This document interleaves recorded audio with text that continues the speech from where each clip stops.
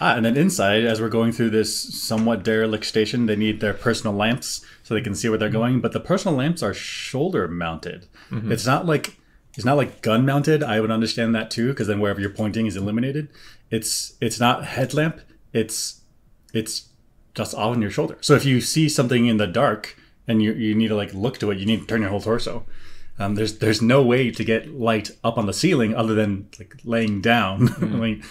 Seems strange equipment. And you can see it here. This is a shoulder-mounted light pointing at the locker. Thank you, not helping. Right. And what's this guy's name? He's looking up and to his right, but they're not the same vector. Right.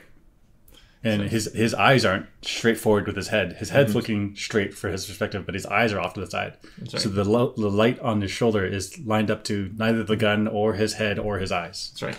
And it has an effect. His name's Drake. Drake. Has an effect on the lieutenant's combat awareness. Right. Because the light is probably pointing up here somewhere. That's the light, yeah. So it's also not lined up with the camera. Right. There's all kinds of problems with these shoulder-mounted lights. Kind of weird that it's not a headlamp. Maybe they need one attached to the camera and a headlamp. It's weird. You can really see it here.